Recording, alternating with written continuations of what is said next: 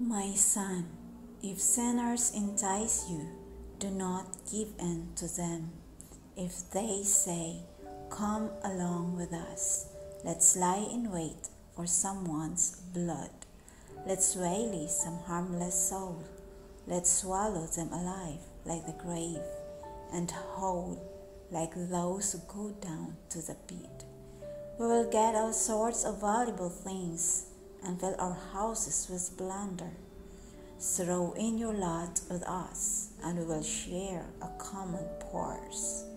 My son, do not go along with them. Do not set foot on their paths, for their feet rush into sin. They are swift to shed blood.